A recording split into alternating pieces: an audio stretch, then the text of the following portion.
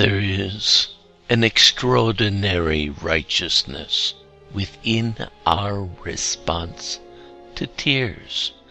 It is written within the very fabric of our being and transcends the vast seas of our diversity. Whether you are young or old, tall or short, disabled or not, no matter what your ethnic background might be, we, in our unity, are compelled by our very nature to take action, to rise above our petty differences, to reach out our hands and to help whomever is in need.